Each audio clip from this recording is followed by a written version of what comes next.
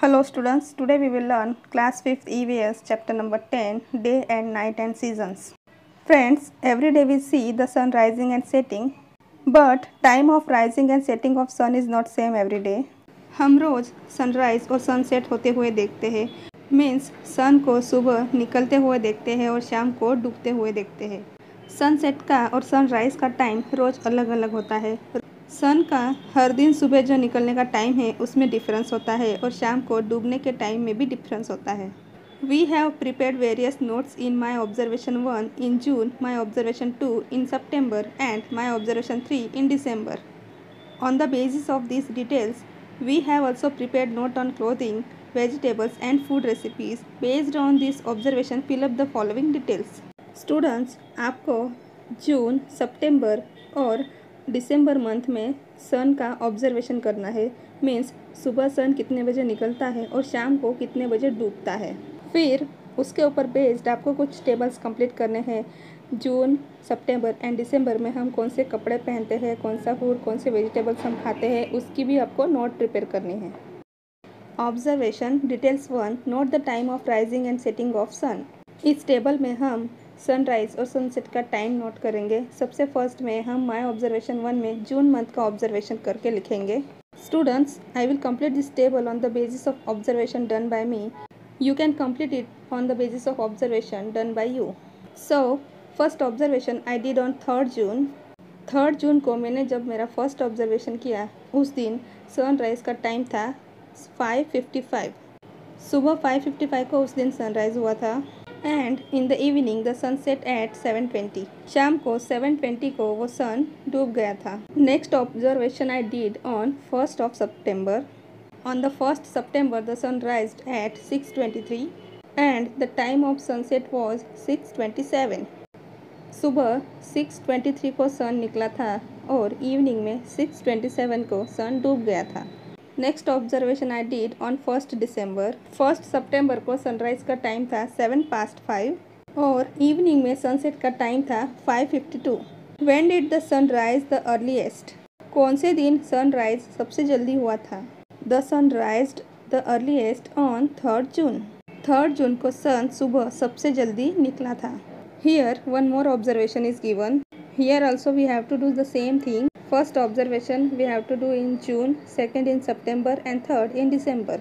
So first observation I did on 29th June. On 29th June the sun rised at 5:58 and the sunset time was 7:27. 29 जून को सन सुबह 5:58 को निकला और शाम को 7:27 को वो डूब गया। Next observation I did on 29th September. On 29th September the sun rised at 6:24 and the sunset time was 6:58. Next observation I did on 31st of December. On 31st December the time of the sunrise was 7:22 and the time of sunset was 6:03.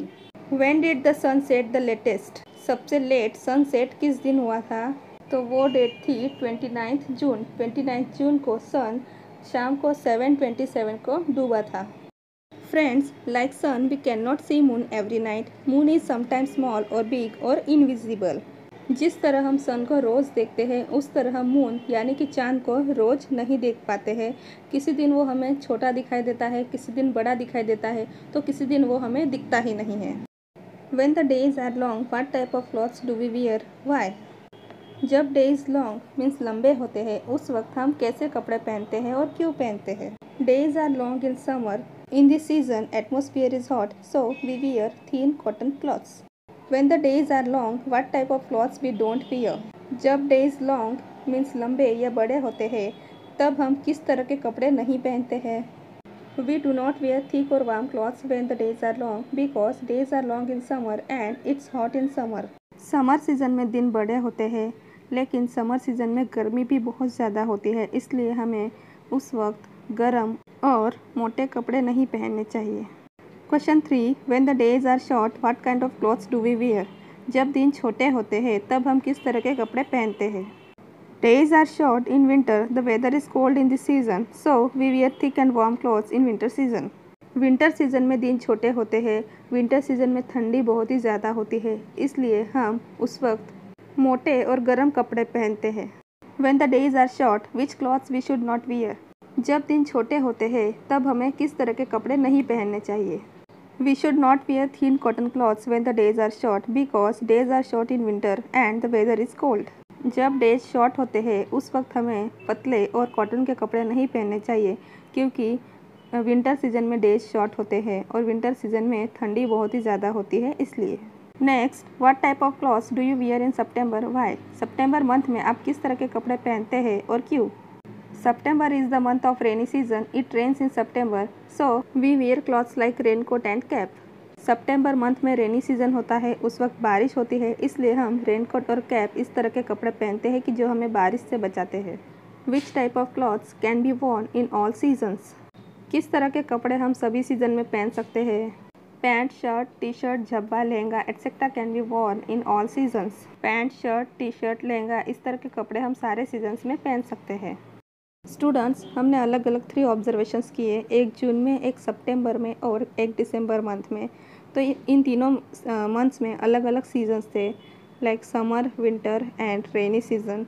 तो अलग अलग seasons में हम कौन कौन सी सब्जियां खाते हैं वो आपको इस टेबल में लिखना है। तो फर्स्ट में हम लिखेंगे pointed गर्ड, bottle गर्ड, potato, brinjal, sweet potato, cucumber. Second में हम लिखेंगे beta गर्ड, spiny गर्ड, potato, brinjal, bottle गर्ड। Third में हम लिखेंगे carat, cabbage, piece, potato, bottle गर्ड, brinjal. Next row में हमें लिखना है कि कौन से वेजिटेबल्स ऐसे हैं कि जो तीनों सीज़न में कॉमन है, मतलब कि तीनों सीज़न में हमें मिलते हैं और हम उन्हें तीनों सीज़न में खाते हैं, उनके नेम्स लिखने हैं। तो इन तीनों सीज़न में कॉमन वेजिटेबल्स है bottle गर्ड, potato and brinjal. Last row में हमें ऐसे वेजिटेबल्स लिखने हैं कि जो पर्टिकुलर एक ही सीज़न में मिलते हैं। तो समर सीजन में हमें pointed गर्ड, sweet potato and cucumber ये वेजिटेबल्स मिलते हैं। रेनी सीजन में हमें बीटा गर्ड एंड स्पाइनी गर्ड ये मिलते हैं। And in winter season we get carat, cabbage, cauliflower, piece. In today's modern times, due to the uses of cold storage, scientific agriculture and improved seeds, most of the vegetables are available throughout the year. Students, आज के modern ज़माने में हर जगह पर technology का use होता है। बड़े बड़े कोल्ड स्टोरेज बनाए गए हैं कि जहाँ पे जो वेजिटेबल्स हैं उनको काफ़ी दिनों तक फ्रेश रखा जा सकता है। फिर एग्रीकल्चर में भी जो मॉडर्न टेक्नोलॉजी का भी यूज़ होने लगा है, इसलिए हमें बहुत सी सब्जियाँ पूरे साल भर मिलती रहती है। Due to this, it is not possible to differentiate vegetables on the basis of winter, summer and monsoon. इसलिए हम सब्जियों को winter, summer and monsoon season के हिसाब से अलग अलग नहीं कर सकते हैं। लेकिन पहले कुछ सब्जियां ऐसी थी कि जो पर्टिकुलर सीजन में ही हमें मिलती थी, लेकिन आजकल मॉडर्न टेक्नोलॉजी के यूज़ के वजह से हमें सारी सब्जियां पूरे साल भर मिलती रहती है। Students, now observe this picture. What can you see? Sun is there in the sky. 2 boys are sitting near fire. 2 बच्चे यहाँ पर आग जला के उसके पास में बैठे हैं। उन्होंने शॉल, स्वेटर, मफलर इस तरह के कपड़े पहने हैं। So students, what do you think which season is this? ये कौन सा सीज़न है? This is winter season. Winter in India is from the month of November to February. India में विंटर सीजन नवंबर से लेकर फेब्रुवरी मंथ तक रहता है। The weather is very cold in this months, और इन मंथ्स में weather बहुत ही cold यानी कि बहुत ही ठंडा होता है। People wear thick and warm clothes in this season like sweater, muffler, shawl, etc. Now observe this second picture. यहाँ पे आप देख सकते हो कि सन है और ये बहुत ही गुस्से में लग रहा है, और ये जो बच्चा है ये स्विमिंग पूल में स्विमिंग कर रहा है। तो ये कौन सा सीज़न होगा? This is summer season. Summer season में सन बहुत ही लाल होता है, जैसे वो गुस्से से लाल हो ऐसा हमें लगता है। और इस सीज़न में गर्मी बहुत ही ज़्यादा होती है, इसलिए लोग इस सीज़न में स्विमिंग पूल में या बीचेस पर जाते हैं। Summer in India is from the month of March to June. India में समर मार्च से लेकर जून मंथ तक होता है। The atmosphere is hot in summer. Summer season में बहुत ही गर्मी होती है। People use thin cotton clothes in this season. They also use fans and air conditioners. इस सीज़न में लोग कॉटन के पतले कपड़े पहनते हैं और वो फैंस और एयर कंडीशनर्स भी यूज़ करते हैं।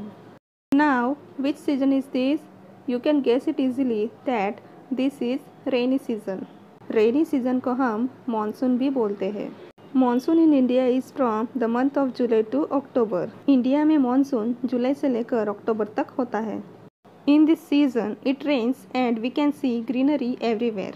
इस सीज़न में बारिश होती है और हमें हर तरफ हरियाली नज़र आती है। In this season, people wear raincoat, cap and gumboots.